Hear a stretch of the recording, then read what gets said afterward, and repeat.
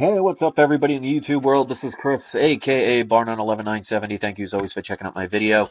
And somebody sent me a post earlier today that when you have this all laid out before you, the way I'm going to talk about it, it's going to make you really think about who is actually the crazy ones. The people trying to help you learn about the truth, or the people that are programming us with all this information we've heard all our lives.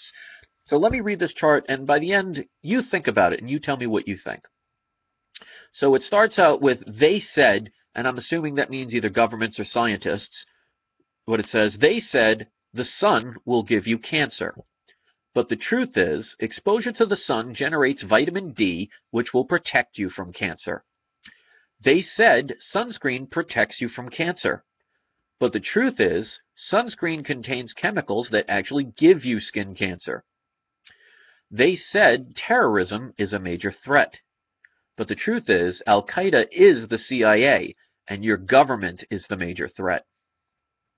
They said diet products are more healthy. But the truth is, diet products contain aspartame, and aspartame causes brain cancer. They said annual mammogram scans will prevent breast cancer. But the truth is, mammograms expose you to ionizing radiation, which will give you cancer. They said vaccines will protect you. But the truth is, most vaccines contain thimerosal, or mercury, and that will kill you. They said fluoride will protect your teeth. But the truth is, fluoride is a toxin, and it will give you cancer and potentially kill you, and cause dental fluorosis. Well, I think if it kills you, you really don't care about the other part, so that's a little weird how they worded that. But think about that for a second. All these things that we've been told all our lives. And this is why I understand when I talk about things like my Oregon products or my Oregon pyramids, or my organic products or my Oregon pyramids or the sun gazing, people initially will use what's called their normalcy bias, and they will dismiss something automatically without research because it's not what they're used to. In other words, all our lives, we've been basically programmed since an early age to respect authority, to actually listen to these people in suits and ties because they know better and they're there to protect us. The same thing with religion. You have people that say, trust us on blind faith. Do not question authority. And we've been programmed all our lives to always, always listen to the people that supposedly say they're out for our best interests. And the more we see that we've allowed these people to get more and more power over us, more and more control over us, more and more say in what we do, what we don't do, where we can go, where we can't go, what we can put in our bodies, what we can't put in our bodies, we're finding out that we're not getting better. This society is not getting healthier. I mean, look at all the children that are being born with things like Alzheimer and other diseases. Look at all the depression medication that children are on these days. Look at all the diet pills that are out there that are not working, how we're overweight and depressed and financially getting ruined. Remember when they said that the bailouts were for the too big to fail, so this way it could stimulate the economy? Well, does the economy seem stimulated? So what's crazier? The people like myself and many others that are trying their best to be the messenger and help get out information to let you know there are alternative ways. Instead of taking radioactive poison to cure cancer, they talk about eating healthier foods and even things like cannabis, which is a natural plant grown in the ground. And instead of taking all kinds of medications, you can do the sun gazing and suntan properly, absorbing the sun's rays instead of staying under fluorescent lights all the time. I understand where people can say that, oh, we trust those people in suits and ties. But look at their track record.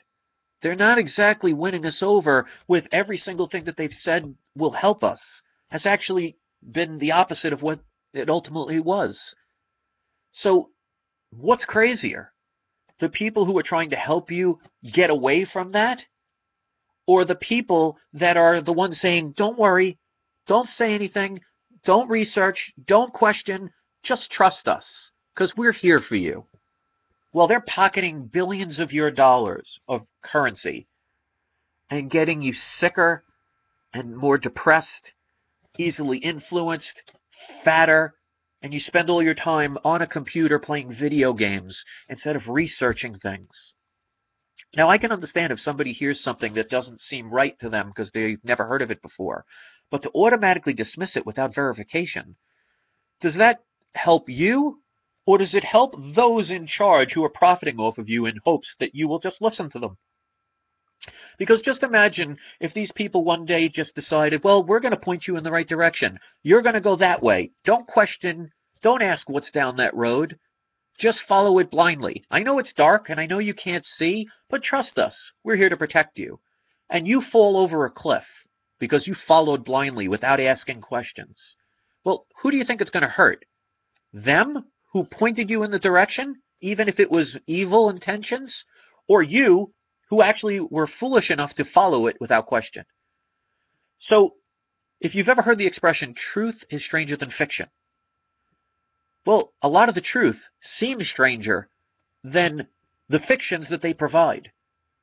Because basically it depends on how intelligent the masses are.